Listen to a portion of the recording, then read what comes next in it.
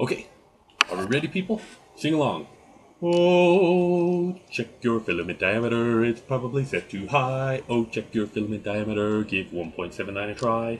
Check your filament, check your filament, check your filament diameter. Check your filament diameter, it's probably set too high. See, the thing is, the settings on ReplicatorG by default are set to a filament diameter of about 1.68 or 1.63, depends on which version you get, which for a new roll of filament is probably too high.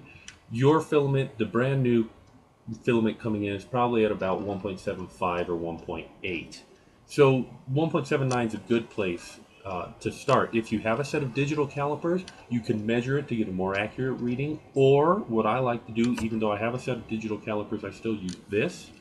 It is a little doohickey that I have on Thingiverse called the Filament Diameter Tester by Simon, which is neat. You print these two little doohickeys out, and then you mate them together. And if they hold without your help, but come apart with just a little tug, then you know that your filament diameter is set properly. Check if you're printing and your prints seem too squishy, like they're coming off the side, your filament diameter might be too low. If you're printing and it's coming out real stringy and not filling in that first layer, your filament diameter is too high. There are other things you can check. There's